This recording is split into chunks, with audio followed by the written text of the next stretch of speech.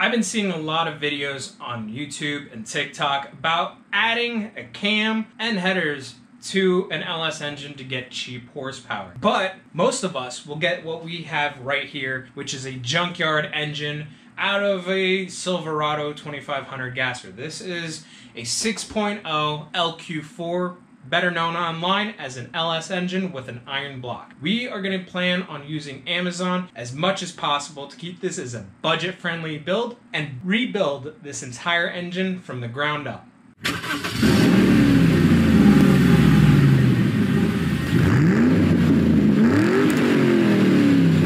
Welcome to Twisted Ignition. I'm Nate. We have this beautiful engine that we're going to be tearing down. It's all in preparation for a new budget build video that I have of my own. I have a project that we have in mind. I'm not going to go and share too much information right now because the car we're going to put this engine in is not your typical car that you'd see an LS in.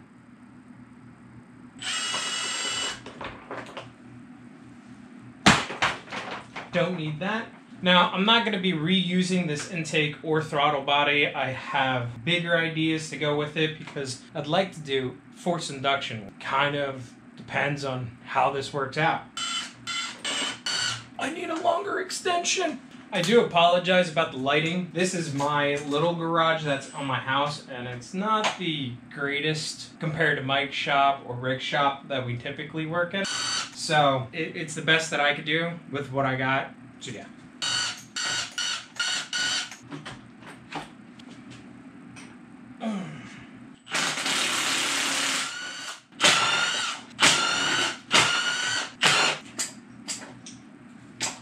We have this coil pack, which is already missing a spark plug.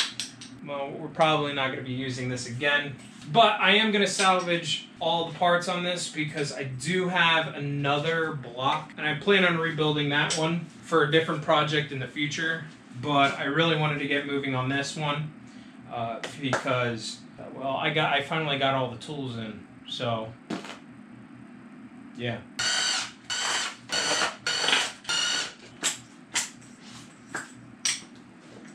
Next, I'm going to focus on getting all the accessories off so we could get a good view of just the block and heads.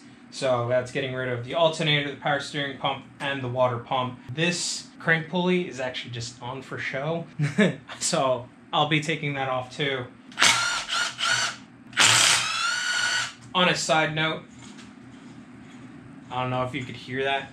There's a lot of angry grinding in that alternator, so I'll probably just use this as a cord and not really worry about this thing too much.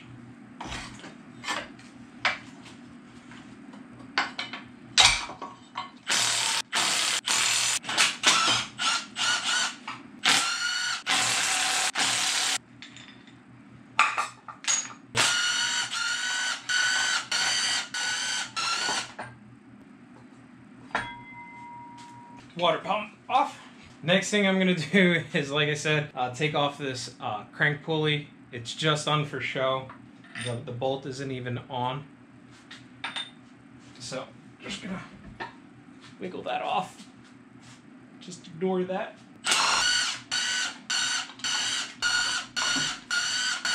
When you're pulling this engine apart for the first time, this will be a pain in the butt to get off. This engine has been apart a couple of times, so this comes out pretty nice. We are going to get a whole gasket kit from Amazon that will replace this gasket along with others.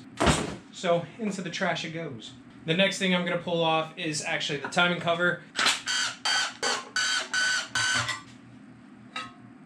Timing cover off. We have an oil pickup tube right here that we're actually going to have to flip the entire engine over so we can take off the oil pan and make sure we get that oil pickup tube out before we go and try to take off the oil pump.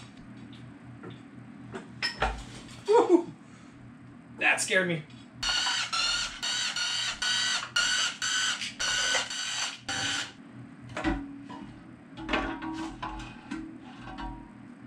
If you are like me and like to stay as organized as possible when you're doing a build like this, put your bolts back right where you took them out. It'll be harder to lose track of them and where bolts go where. Plus, I'm not sure if everything I'm buying off of Amazon comes with its own hardware, so it's better safe than sorry.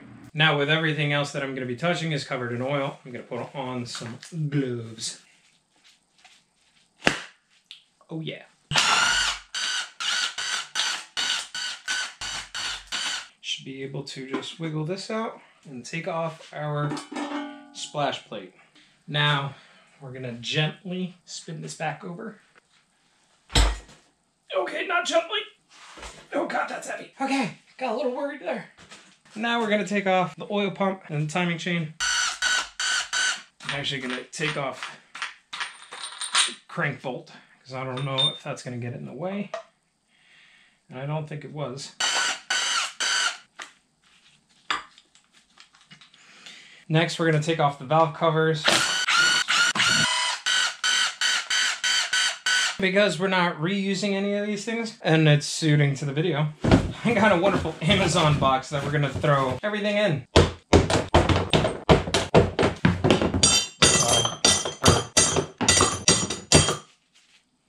Alright, now we're gonna start taking off the head. I like to take off all the bottom ones, all the ones inside the head, leave the bolts for the top of the head last, just so you could hold on to the head and take off the last bolt. Usually a better grip than trying to get something from down below or inside out of the way. That's not good. Oh no, the threads are not bad. It must have just been that much corrosion inside. At least that's what I'm gonna say to myself.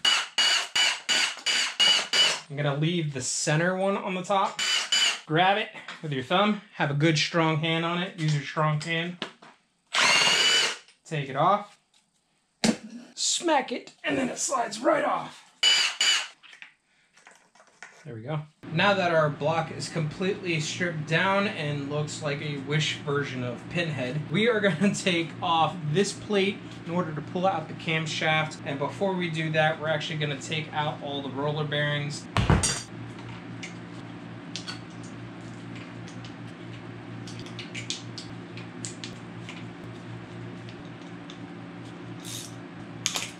Ooh, that one was tough.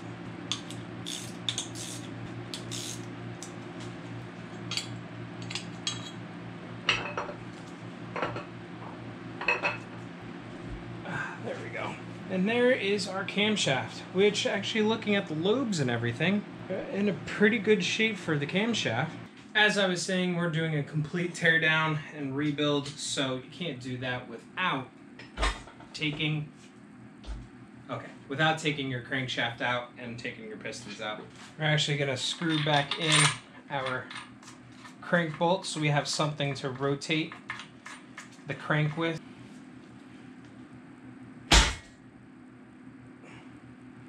Okay. That is not good at all. The whole crankshaft is not rotating. So what I'm going to try to attempt to do is actually not something that I really want to do, but I'm going to try to loosen up the caps for the crankshaft and see if I could get it to rotate once they're all loosened. Hoping to avoid that because I don't want the crankshaft to really move around and the journals get scored up.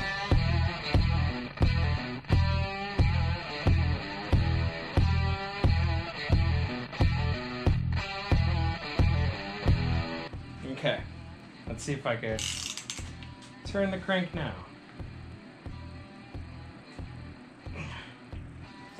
That is really not good. Plan Q. I'm gonna get what connecting rods I can, get the caps removed, pop those pistons out, and see if that helps at all.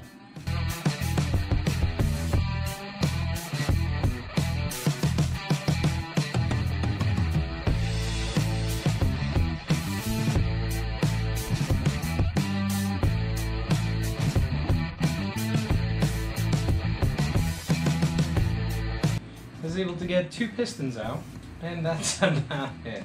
Let's see if missing 2 will help. No, it won't. Alright, I was trying to think of different ways to go and get this crankshaft to rotate for me.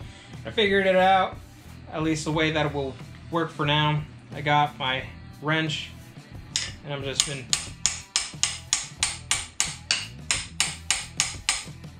hitting it. But it is slowly rotating, which is a plus. that means we could get the rest of the pistons out and go from there.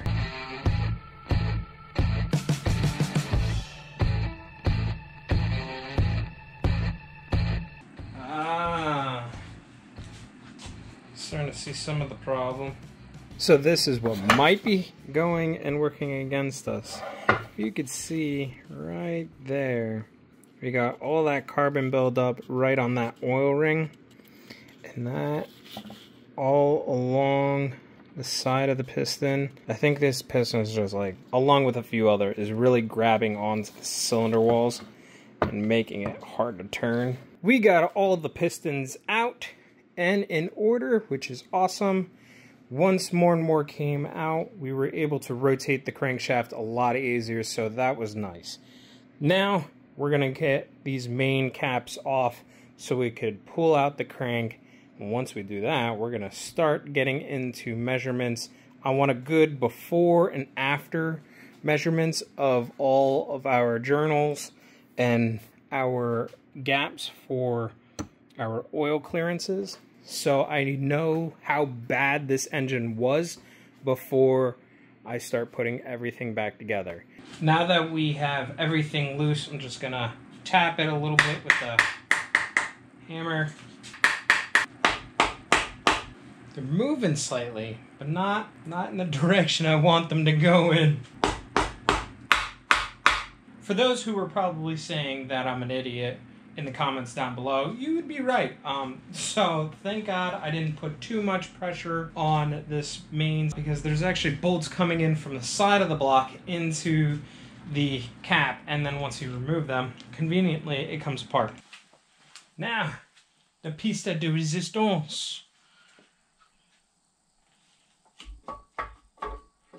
The crankshaft is finally out. I have one of the heads up on the table. I got myself one of these valve spring remover tools right off of Amazon, and don't know how it's gonna work, but it looked promising. I like the support on the valve side and actually pulling the spring in. So we'll go give this guy a try. I just got this tool in, so there's still a lot of adjustments that I gotta do for it. There we go. So, pushed it in, able to get my keepers out, release it, bring it all the way off. The hat and the spring, and if I push out, I can get my valve out. I like this tool. It's actually not that bad of a tool. Let me get the rest of these springs and start doing some measurements.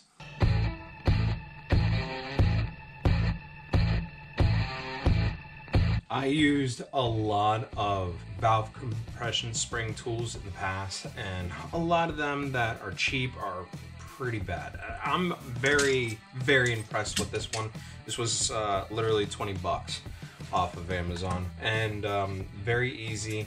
As soon as you get it adjusted to where you need it, it is good to clamp down. I had absolutely no issues actually taking any of these valve springs out, so I'm very happy with that. The next step that we're gonna do now is check some play in the valves, which, I mean, I don't believe we're gonna get much because these actually feel very tight in here.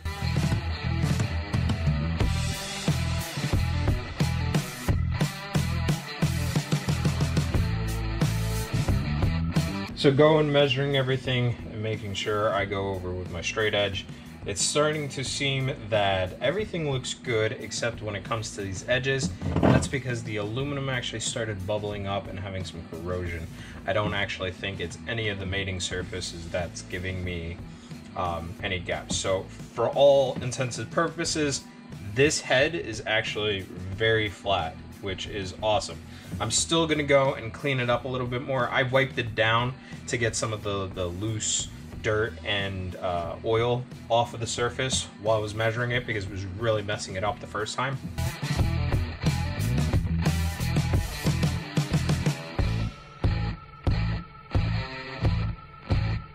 Now, I did find this nice little engine build sheet that does go over some of the things that I want to go and keep track of. We're probably just going to focus on oil clearances and everything like that. Just kind of see how everything was worn before we go put all this new stuff in. Just to kind of get an idea of how bad the engine or how good of an engine it was before I got it and started tearing it apart.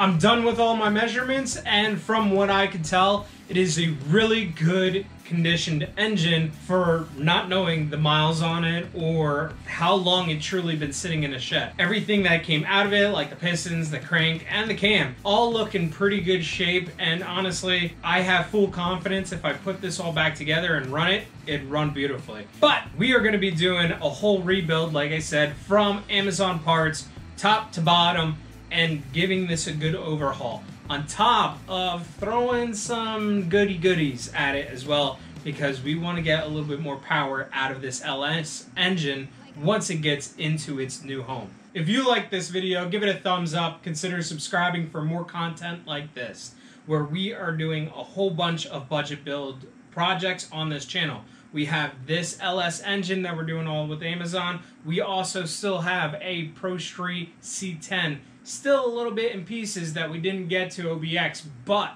we are going to be getting back in the swing with that C10 and getting it actually finalized, running, and we also have a new 350 that replaces the one that blew up. Anyway guys, thank you so much for watching. I'll see you on the next shenanigans. Later.